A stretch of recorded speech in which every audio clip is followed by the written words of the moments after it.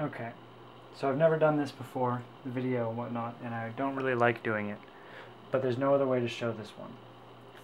I've got the low noise amplifier hooked up to the spectrum analyzer and the tracking generator is on. I've got negative 20 dBm coming out of the tracking generator, 20 dB of attenuation, so there's negative 40 dBm going into the low noise amplifier. There should be about 20 dB of gain in the amplifier going back in.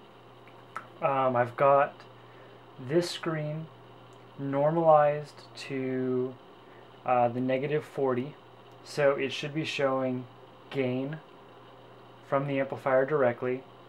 Right now it's at 12 dB of gain from the low noise amplifier, which is not really great. It should be 20. Also, I've got 8 milliamps of current being consumed by the low noise amplifier. It should be about 6.5 according to the data sheet.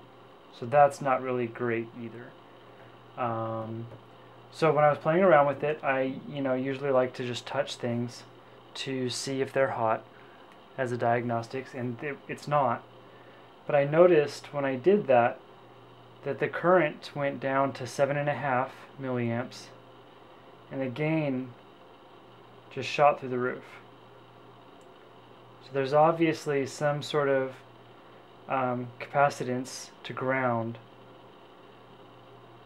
between my body and the amplifier, and it's improving its performance both in current draw and in gain. So I took my metal ruler, put it across the tops of the connectors, and it did the same thing but better this time. So